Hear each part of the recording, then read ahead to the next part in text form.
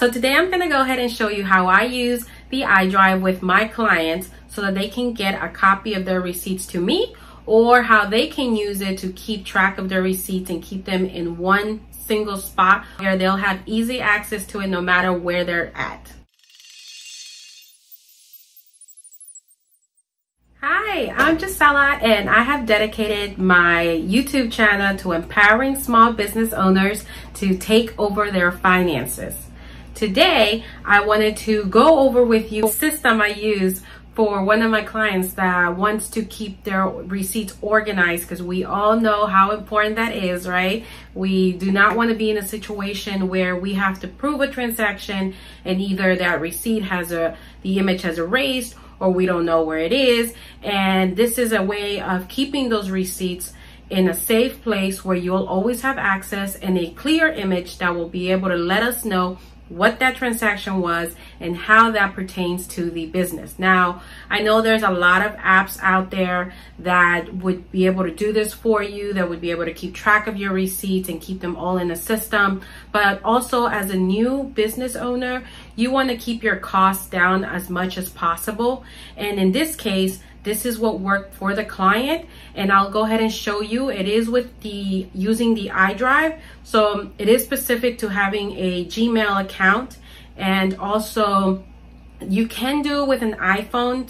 In this particular example, I'm going to go ahead and show it to you with an Android, which is less steps, scanning to an iDrive through the Android phone versus with the Apple phone, since Android pertains to Google. If there is an easier way to do it on an iPhone, please let me know. Use an iPhone. That's what I use to record my videos, and I have firsthand scanned receipts with my iPhone, and it definitely creates more steps. And you know, especially when it comes to scanning receipts, you want it to be as fast as possible so that it doesn't add up to your time. I was able to upload a receipt with the Android phone probably within a second or less. I myself use the app that QuickBooks Online provides, so I do upload my receipts through QuickBooks, the app that QuickBooks Online provides.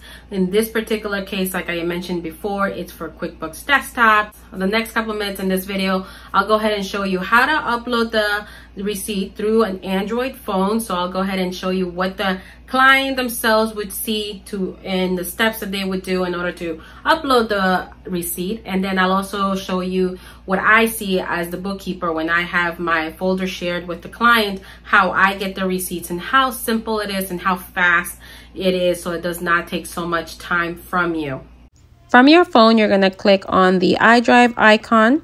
Then you're going to click the plus sign on the right hand corner. You're going to choose scan, and then you're going to allow the camera to take a picture of the receipt.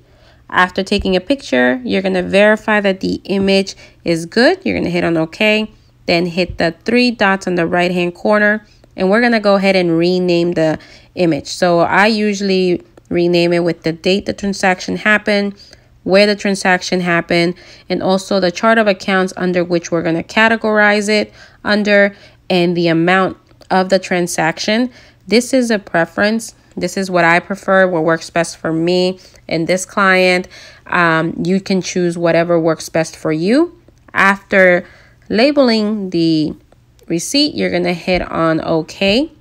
And on the next window, we're going to go ahead and verify that the labeling is correct, and then the folder that we wanted to upload to is also the right folder. So from here, we're all set.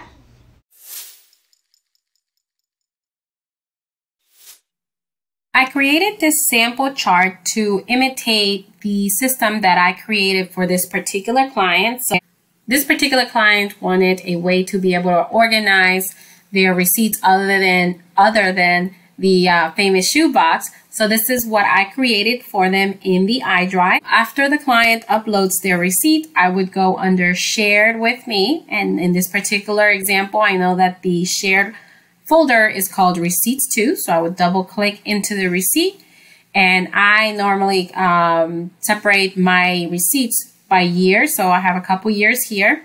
So if you remember, the receipt that we uploaded was dated September 3rd, 2021. the restaurant's called Cheetos. It was for meals and it was a total of $63.08. So if I double click on the document, this is the image of the receipt. And if you also notice, it's scanned under a PDF file. So that's cool there.